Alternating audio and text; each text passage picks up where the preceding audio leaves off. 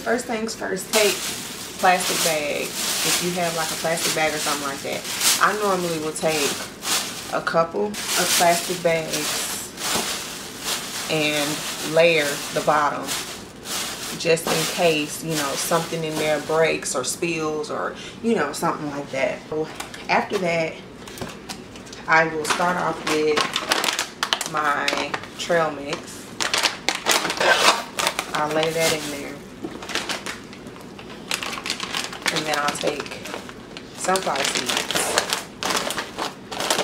I will take these, which are little things of mango, because he likes mangoes and stuff like that. I'll normally just take them out and just kind of, you know, toss them in there.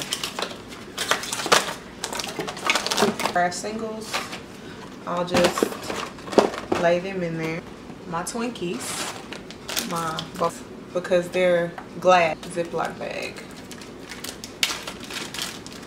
Stick them in the Ziploc bag like this.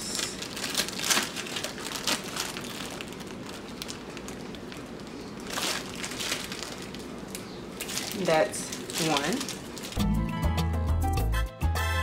Now, as far as the glass parts are concerned, you want to take those and you want to wrap them in something that you have around the house.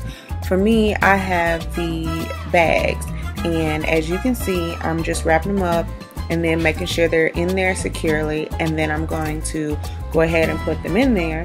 For the third one, because I'm doing 3, you can stick the third one between the 2 and just keep it snug.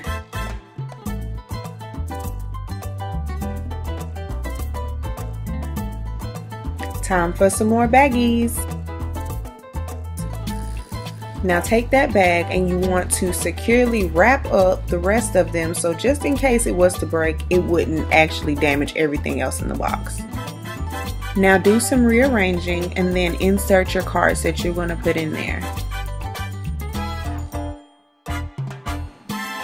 And that's it. I hope this was helpful for you guys. If you do decide to do your own box, please be sure to tag me so that I can see them. And I hope to see you guys in the next video. Talk to you later. Bye.